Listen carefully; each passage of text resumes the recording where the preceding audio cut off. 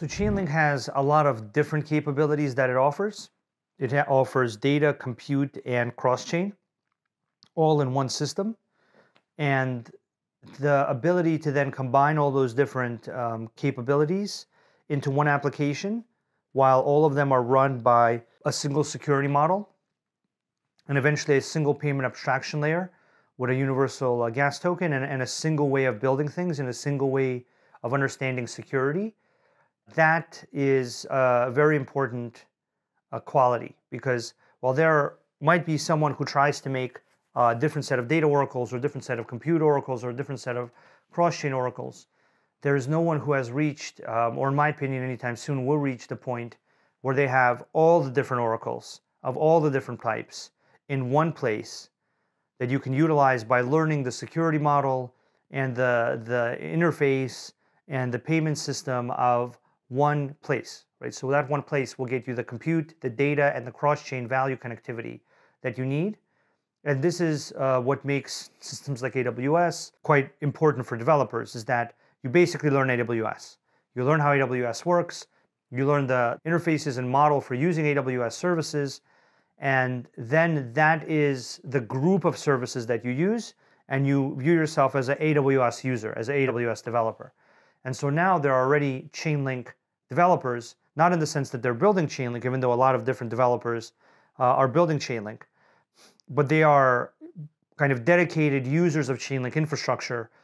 whatever chain they happen to be on. And the Chainlink network also allows developers to use multiple chains at the same time. Even if they start on one chain, they can then end up using multiple chains through the platform.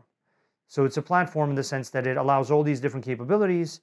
and that it can actually generate computation about any class of data or compute or cross-chain that developers need.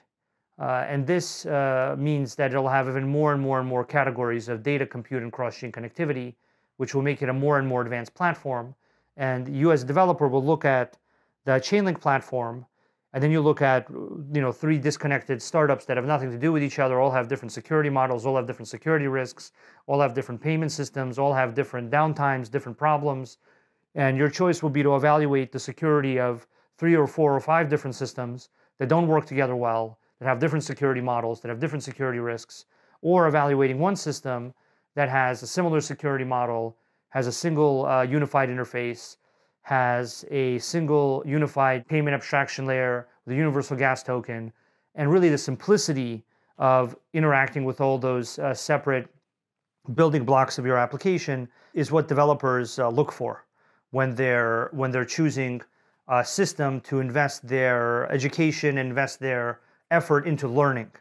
And so the Chainlink network has now reached this point where it's a platform where if you basically learn Chainlink, you learn how to use the Chainlink system properly, you don't just get one thing or 2 things, you get 20 things. And then eventually you'll be getting 40 things and 50 things and 1,000 things.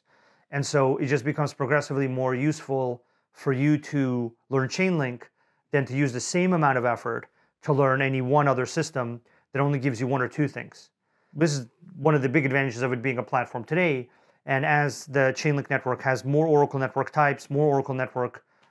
data networks, and more Oracle network compute networks, and more Oracle network bridges than any other system, this advantage will just massively grow over time.